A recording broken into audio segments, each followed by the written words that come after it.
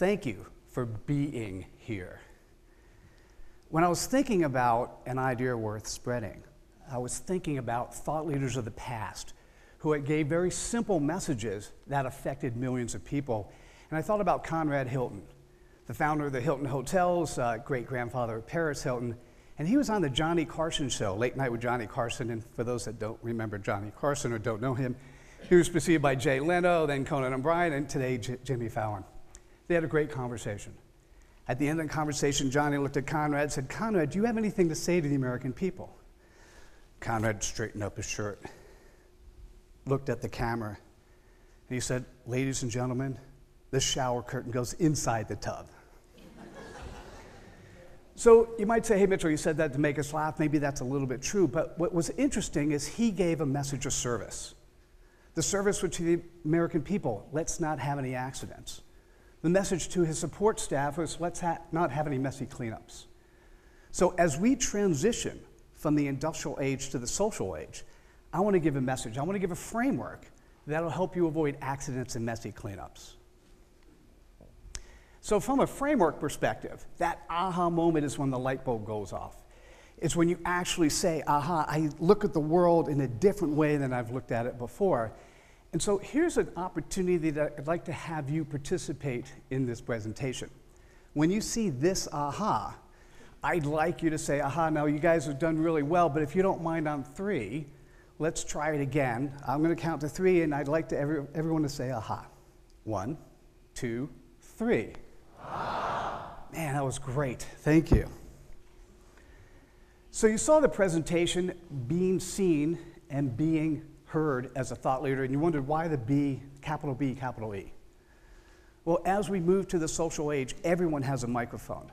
Everyone has an opportunity to speak, and in order to be seen and heard, you have to be liked and trusted. And so thinking about you and how you do business today, think about what you do. You do business with those that you know, like, and trust. When was the last time you went to a restaurant you didn't know, or went to a town and needed to stay in a hotel? Didn't you actually read the reviews to see whether or not you would know, like, and trust them? Now, the corollary is also true. If you run a business, your prospects, your customers want to do business with those that they know, like, and trust. And so trust is a very interesting thing. You earn trust by demonstrating these 3 virtues.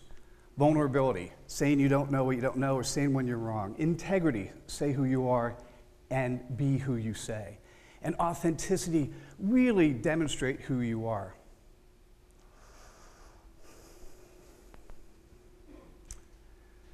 When I was 9, my parents got divorced. At 18, my mom got remarried. And although she did a great job of raising me, I never had a male role model. I never had a male mentor. And in putting this presentation together, what I realized is my first male mentor was a real negative mentor. It was my first boss when I graduated B school. He had a strong command and control presence. He had some hedonistic tendencies. And although I only stayed with him for a year, he stayed with me for 13. How that manifested itself in the corporate world was that when somebody would ask me a question, I was not authentic. I did not give my answer. I always gave the answer that I thought my boss wanted to hear.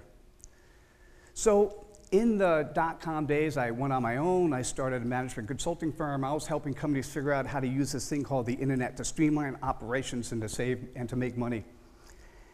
And I had my first CEO tell me his strategy, show me his website, take a look at what's going on. And I didn't like it.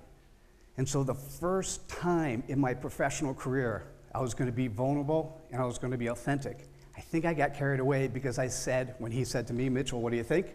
I said, "I think it sucks." And then I didn't physically do this, but I'm sure I went like this and backed up waiting to be fired. And he leaned in and he whispered to me, "Mitchell, no one has ever talked to me like that. Tell me more." And I realized the importance of being vulnerable and living with integrity and authenticity. And I'd like to say that to you, if you live with vulnerability, integrity, and authenticity, you have a much better chance of being trusted. And if you're trusted, you have a much better chance of success because your prospecting customers do business with those that they know, like, and trust. You guys ready? All right. So as a thought leader, 80% of the content you share should be somebody else's. Now, after I was done with this presentation, I started binging TED. You know, TED Talks are really cool. And I will guarantee you, if you schedule a calendar appointment to watch 1 to 4 TED Talks a week, you will be a much better person for it. And so I have 5 of these aha messages I want to share. 4 of them are from other thought leaders. This one's from Steve Jobs. Your time is limited, so don't waste it leading somebody else's life. So you need to be you. Live who you need to be and start living that today. So let's assume you now care about yourself and you're actually being you. You also now need to care about those that you're listening to, those that you're with. And so what's important here is to figure out how to listen, how to show and be someone who cares. And I'm talking about listening not just here, but with your eyes, with your nose, with your mouth, with your heart, with your presence, with your intuition. What do you really think is happening? Many times when I'm trying to sell somebody a product or service and the prospect is giving me a hard time or getting objections, instead of kind of trying to shoehorn them into the product, I'm going to listen. And there are many products that we have today that came out of those objections, and I often wonder, what would have happened at Tower Records or Blockbuster Video or Borders Books if the management team actually listened to and saw the market changes and did something different? So somebody who did listen and listened well, I saw the movie Founder where Michael Keaton plays Ray Kroc, and it was amazing to see who he was at 50 years old. He was a traveling milkshake salesman. He had a hard time selling one milkshake machine. A restaurant bought 8, and he said, I got to see what this is. Now, in the movie, he drove cross country. In real life, he actually got on a plane, flew to Orange County, visited the McDonald's, and he was amazed. The rest is history. But if you watch the movie or read about Ray, what he actually did through listening, through perception, he actually built the franchise organization that it is today and the real estate empire. So here's what I'd like to suggest for you. For the next 24 hours, and if you're up for it, for the rest of your lives, really pay attention to the person you're interacting with.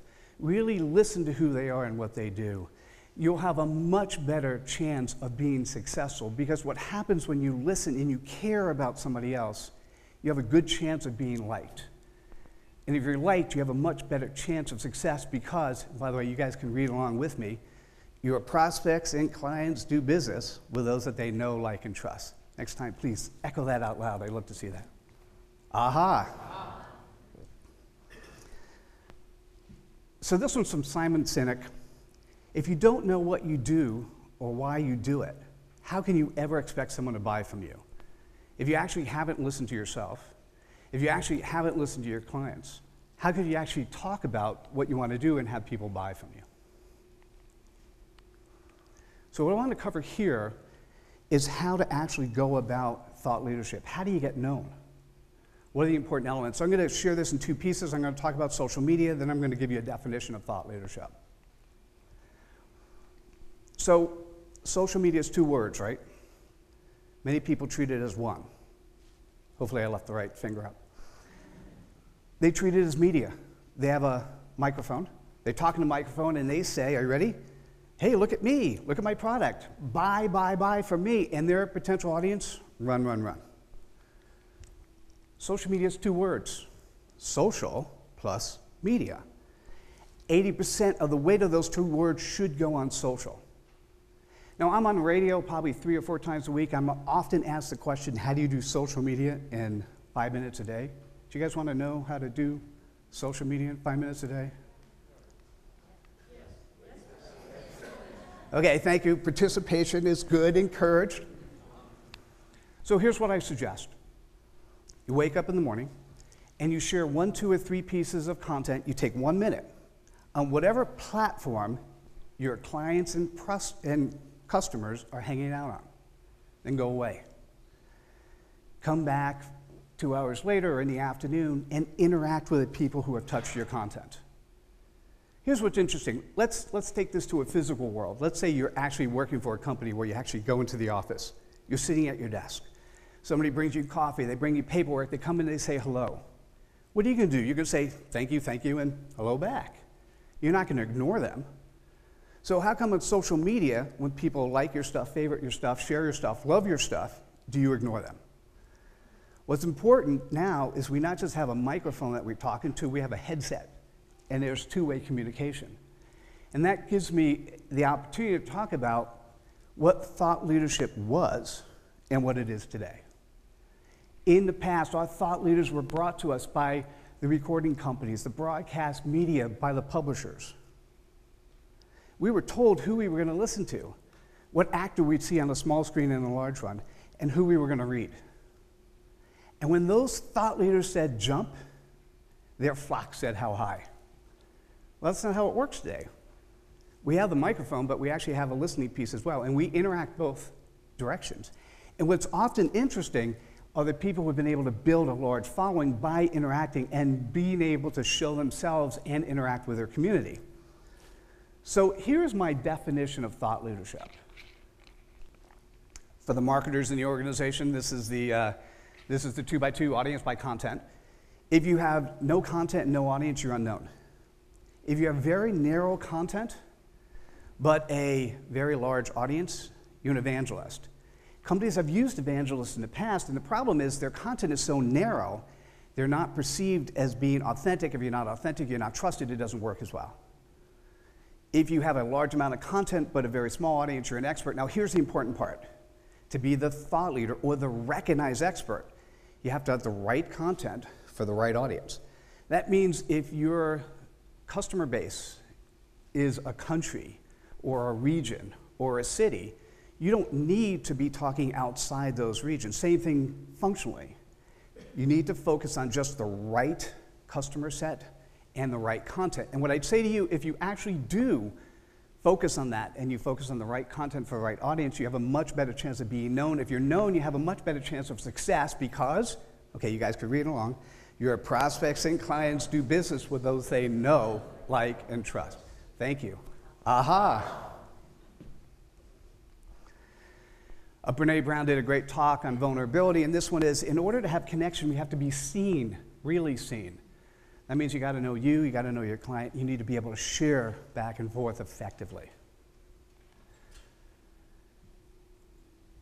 In this last area, I want to talk about success, and I'm going to do it, we as humans, we are really social animals, we're social creatures. And so what I'm going to do is talk about collaboration in the ages through this success. So what I'm going to do, it's interesting to think about what's happened over time. If you're IT, it's interesting to see both centralized computing, then decentralized computing, and then centralized computing again. In this particular space, when we were in the agricultural age, we actually maximized our life through collaboration.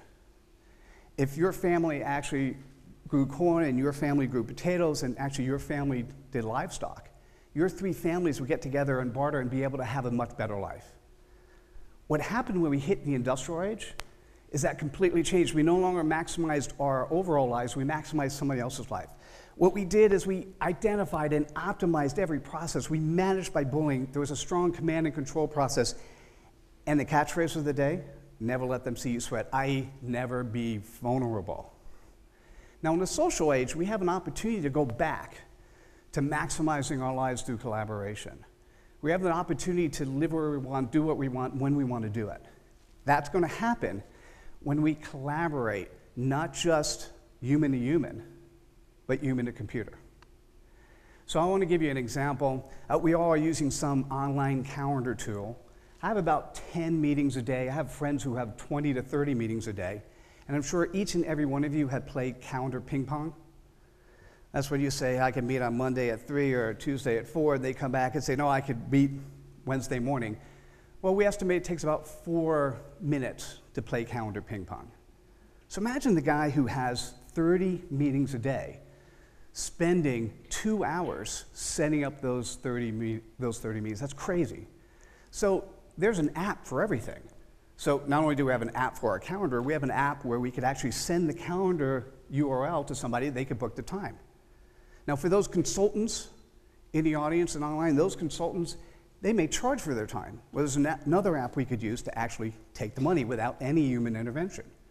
And then in some cases, those consultants, those customers come to them from the marketing efforts they do, and sometimes they come from affiliate partners. Well, there are apps you could use where the affiliate partner is paid immediately when the consultant is paid. So if we do a good job of using the tools effectively to streamline our lives, we actually can create an environment where we really can do what we want, when we want to do it. And when we do that, we're going to come up with a different four-letter word for the word work. Can you guys guess what that word is? It's a good word. It's play.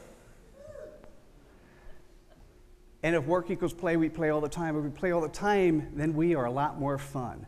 And if we're a lot more fun, we have a much better chance for success. You guys ready? This is your part. Because your prospects and clients do business with those that are fun and they know, like, and trust. Oh, let's see that one more time. Aha. Awesome. Thank you. So this was from Tony Robbins. When do people really start to live? When they face death. So you have three reactions to this. One, you could say, this doesn't make sense.